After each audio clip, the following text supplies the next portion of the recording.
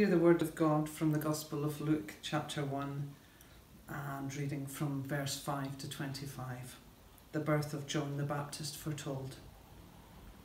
In the time of Herod, king of Judea, there was a priest named Zechariah, who belonged to the priestly division of Abijah. His wife Elizabeth was also a descendant of Aaron. Both of them were righteous in the sight of God, observing all the Lord's commands and decrees blamelessly. But they were childless because Elizabeth was not able to conceive, and they were both very old. Once Zechariah's division was on duty, and he was serving as a priest before God. He was chosen by lot according to the custom of the priesthood to go into the temple of the Lord and burn incense. And when the time for burning of incense came, all the assembled worshippers were praying outside. Then an angel of the Lord appeared to him, standing at the right side of the altar of incense. When Zechariah saw him, he was startled and gripped with fear. But the angel said to him, "Do not be afraid, Zechariah. Your prayer has been heard. Your wife Elizabeth will bear you a son, and you are to call him John. He will be a joy and a delight to you, and many will rejoice because of his birth, for he will be great in the sight of the Lord. He is never to take wine or other fermented drink, and he will be filled with the Holy Spirit even before he is born. He will bring back many of the people of Israel to the Lord their God, and he will go on before the Lord in the spirit and power of Elijah, to turn the hearts of the parents to their children, and the disobedient to the wisdom of the righteous, to make ready a people prepared for the Lord." Zechariah asked the angel, "How can I be sure of this? I'm an old man, and my wife is well along in years." The angel said to him, "I am Gabriel, and I stand in the presence of God, and I have been sent to speak to you and to tell you this good news. And now you will be silent and not able to speak until the day this happens, because you did not believe my words, which will come true at their appointed time." Meanwhile, the people were waiting for Zechariah and wondering why he stayed so long in the temple. When he came out, he couldn't speak to them, and they realized he'd seen a vision in the temple, for he kept making signs to them, but was unable to speak. When his time of service was completed, he returned home, and after this his wife Elizabeth became pregnant, and for 5 months remained in seclusion. "The Lord has done this for me," she said. "In these days he has shown his favour and taken away my disgrace among the people." Amen.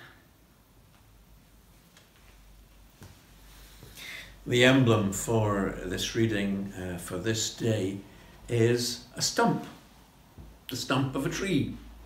And this is exactly where the Jesse tree concept comes from. The reading again points us back to the succession that God allows to happen so that his plans work out in human history. So, I don't know, can you see the stump there? Just twist it round. And in many churches, children are the ones that make Jesse trees. They get a great fun out of working on them. One of the people who's made a banner for each child and a leader of the workshops in the church has created marvellous symbols for each person for the Bible stories, which the children made and hung on the tree. As you might imagine, the emblems were about an apple for Adam and Eve, a rainbow for Noah, a harp for David, etc.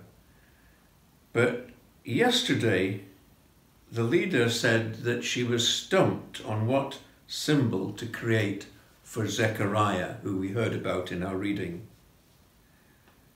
Seemed pretty obvious to me. A smiley face with a zipper where the mouth goes.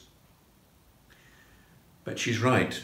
It is hard to come up with a symbol for this player in the divine production that is taking place in the pages of Scripture. And if Scripture is correct, it is hard to be someone named Zechariah.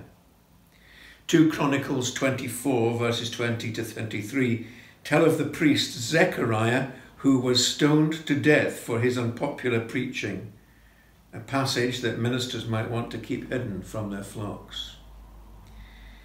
2 Kings chapter 15, 8 to 12 recounts the story of King Zechariah, who ruled for only 6 months before being assassinated.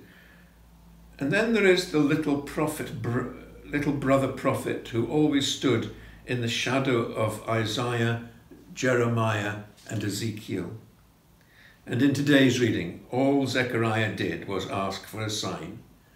What proof is there of these promises being made to Elizabeth and me? He wanted to know. Maybe Zechariah was struck speechless so he didn't have to answer all the questions people would ask when they discovered that Elizabeth was pregnant. Maybe he was struck speechless because his doubts outweighed his faith. Maybe he was struck speechless so that in the ensuing silence he could hear what it was that God had to say to him. This season is so noisy, so jangling, so discordant. We are so busy chatting on the telephone, talking to sales clerks, trying to run down the best bargains. We are so busy asking for a sign of God's presence in our world that we can't hear the cries of the infants seeking our attention. We have become such a part of all the noise of this time that we can't hear the whispers of the angels. Let's pray. Holy God, for a season, for a day, for an hour, even for a moment, may we become speechless, that your word might shape our hearts and souls. Amen.